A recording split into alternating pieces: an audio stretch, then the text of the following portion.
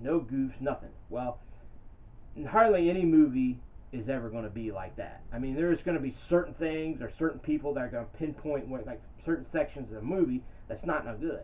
But so, in closing, this has been a long video, so I hope you've enjoyed this video, and I will do another. The next movie review I do will probably either be horror movie or another Corey Feldman or Corey Haim movie. Oh, by the way, did you know that Corey Haim actually auditioned for the role of Mouth? Interesting note.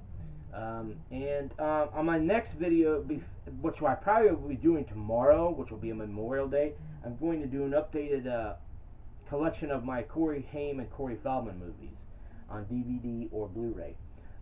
So I hope you enjoyed this video, and I will see you on the next one. And give it a thumbs up if you like this video, and please subscribe, because now I've reached 24 subscribers. I would love to have more. So thank you for watching this video, and have a good Memorial Day.